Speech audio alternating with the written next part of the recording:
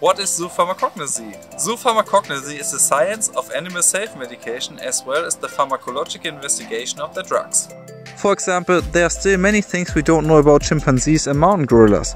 One of these things is if and how they self-medicate.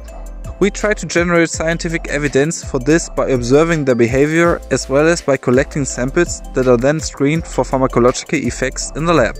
So, the exciting question is, what if we could learn from our fellow apes? What if human lives can be saved by following our ancestors' lead?